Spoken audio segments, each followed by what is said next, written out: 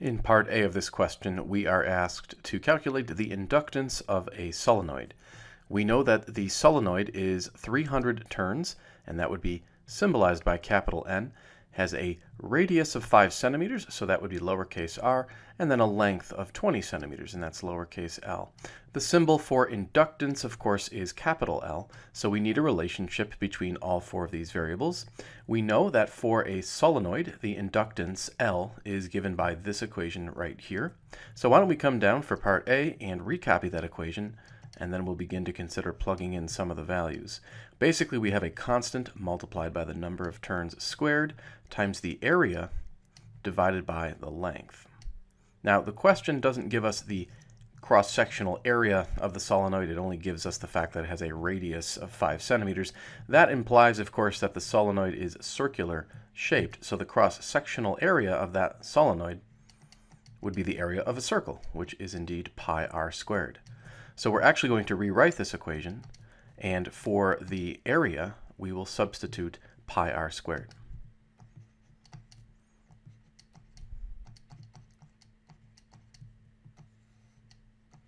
And then at this point, we're ready to plug in the known values. The constant mu naught has a value listed over here, 4 pi times 10 to the minus 7 Tesla meters per amp. We're going to multiply that by the capital N, the number of turns, which was 300. Don't forget to square that value, times pi times the radius squared. The radius is given in centimeters. We would want to convert that into the standard unit of meters. So take your radius of 5 and multiply it by 10 to the minus 2. That will convert it into meters. And of course, don't forget to square it because it's the radius squared in the equation. And then we divide by the length of the solenoid, which is 20 centimeters. Again, that needs to be converted into meters, so just make sure you multiply that by 10 to the minus 2. When you punch this into your calculator, it might be wise to put the quantity in the denominator in a set of parentheses. So pick up your calculator, punch this in, and you should get an inductance of 0.00444, and then the standard unit of inductance is henries. So that's the correct answer, but your homework system might prefer you to enter it in as millihenries. So we just make a little conversion here. We know that 1 millihenry is 10 to the negative 3 henries. When we multiply by the conversion factor in the way that we've arranged it, the henries will cancel out and leave you with a final unit of millihenries. So take your answer and multiply by 1 over 10 to the negative 3, and you end up with 4.44 millihenries.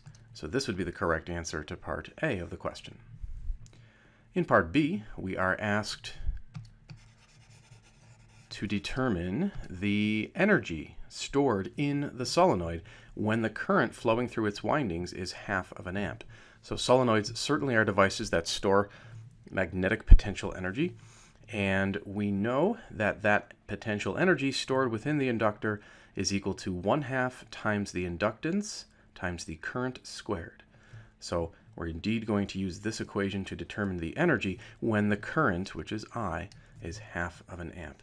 So we'll come down here and we'll rewrite the equation first. The potential energy in the inductor is 1/2 times the inductance times the current squared. Your homework system probably wants you to report the energy in millijoules, so we're actually going to use the millihenry value for the inductance. It's a bit of a shortcut.